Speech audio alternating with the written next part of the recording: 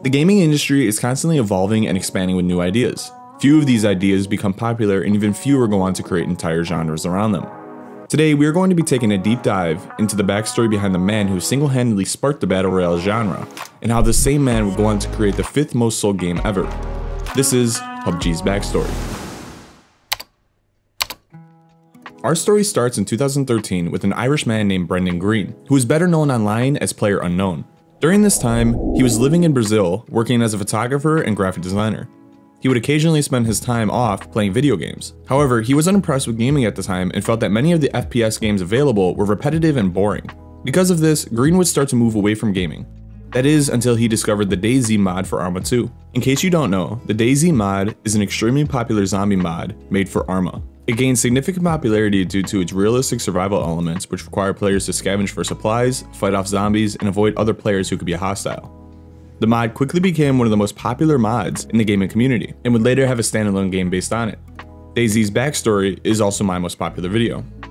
The mod caught Greene's attention with its realistic military and survival simulation, and its open-ended gameplay. Greene was hooked, and decided that he wanted to create his own mods for the community of Arma 2.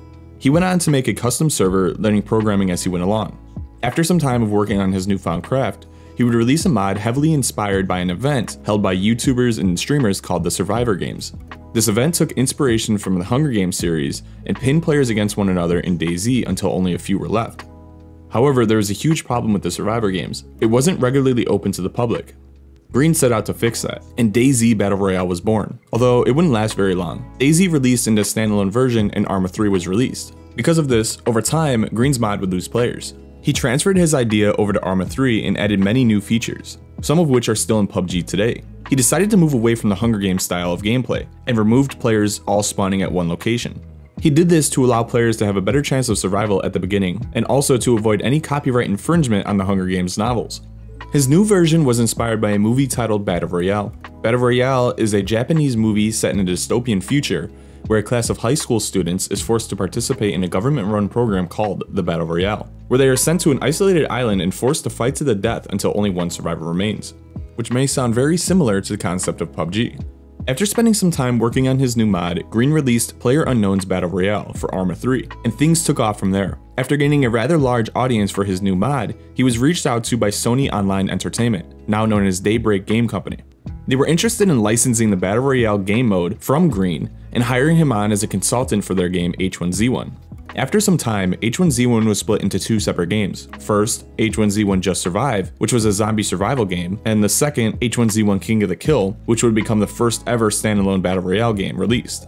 Separately, in South Korea, a game studio by the name Gino Games was acquired by Bluehole Studio. After the acquisition was complete, Gino Games was rebranded to Bluehole Gino Games. The company was led by Chain Han Kim. After developing MMORPGs for almost 16 years, Kim saw the acquisition as an opportunity to expand his horizons and create something new.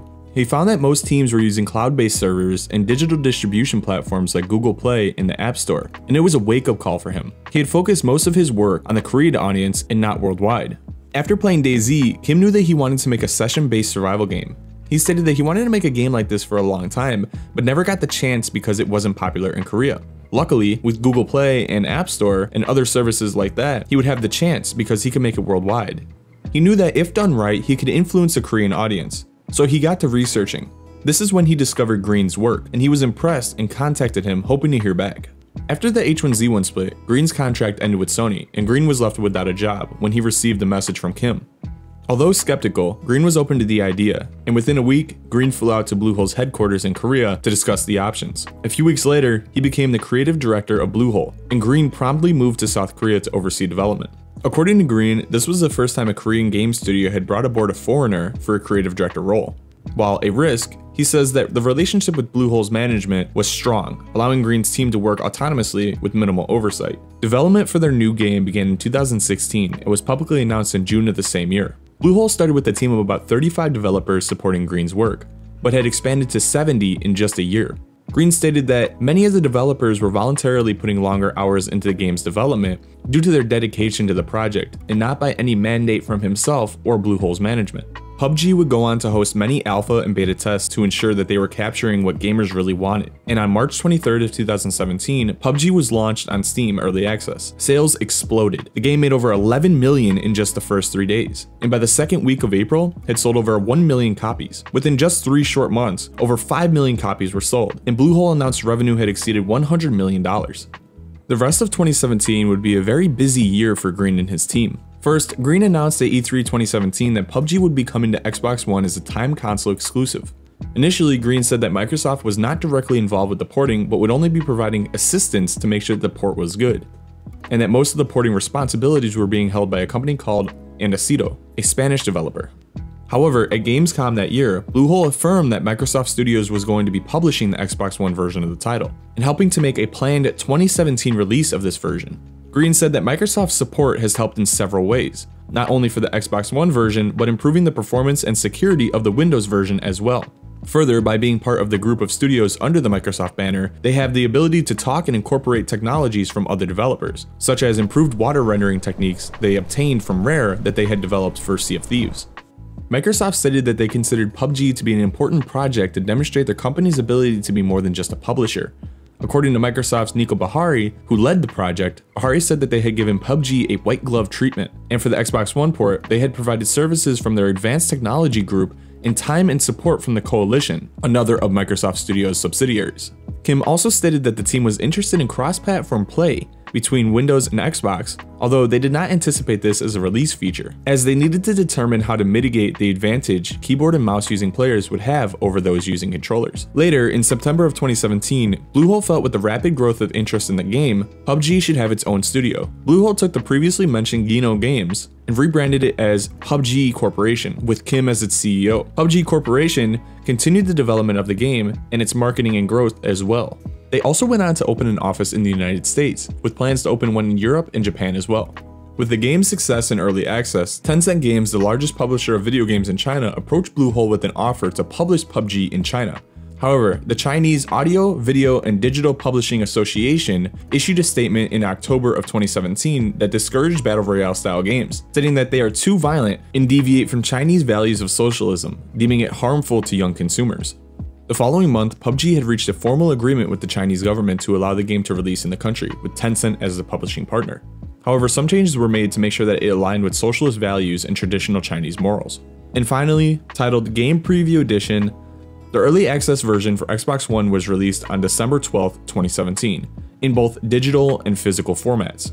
To promote it, Microsoft performed real-life supply drops in Australia in the week prior to release, with crates containing Xbox hardware, Battlegrounds merchandise, and other goods. They got the attention of the public using passcodes published alongside the drop locations on social media. And just 9 days later, PUBG left Steam Early Access and officially launched on Steam. In the beginning of 2018, Tencent Games and PUBG Corporation announced that they were planning on releasing 2 mobile versions based on the game. The first, PUBG Exhilarating Battlefield, was an abridged version of the original game and was developed by Lightspeed and Quantum Studio, an internal division of Tencent Games.